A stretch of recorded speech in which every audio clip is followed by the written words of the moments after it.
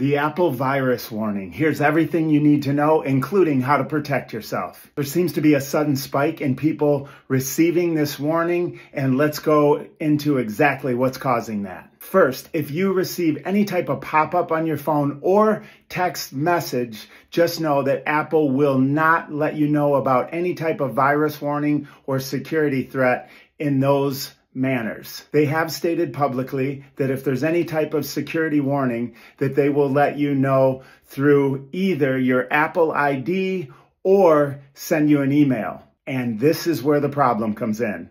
Scammers can't typically access your Apple ID, but they can certainly send you an email. If you receive an email, there's a chance it could be from Apple, but I can tell you in the years that I've done this, I've never received that email and had it be legitimate. But here's how you can tell. Tap on email. I'll use this email as an example. Tap on it here. And from here, tap on the from where this is Jim's 1, and then hold down on it and tap again. From here, you can see right where it says other.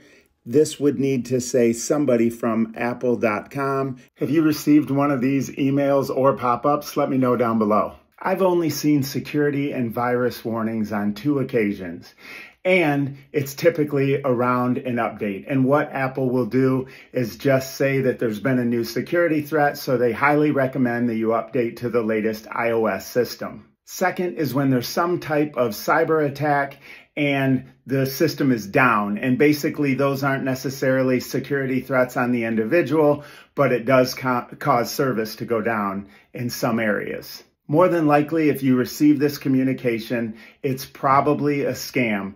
But if you're unsure, come check my channel, because if there's any type of security warning or threat that's real, I will post multiple videos about it so you'll know as soon as it happens.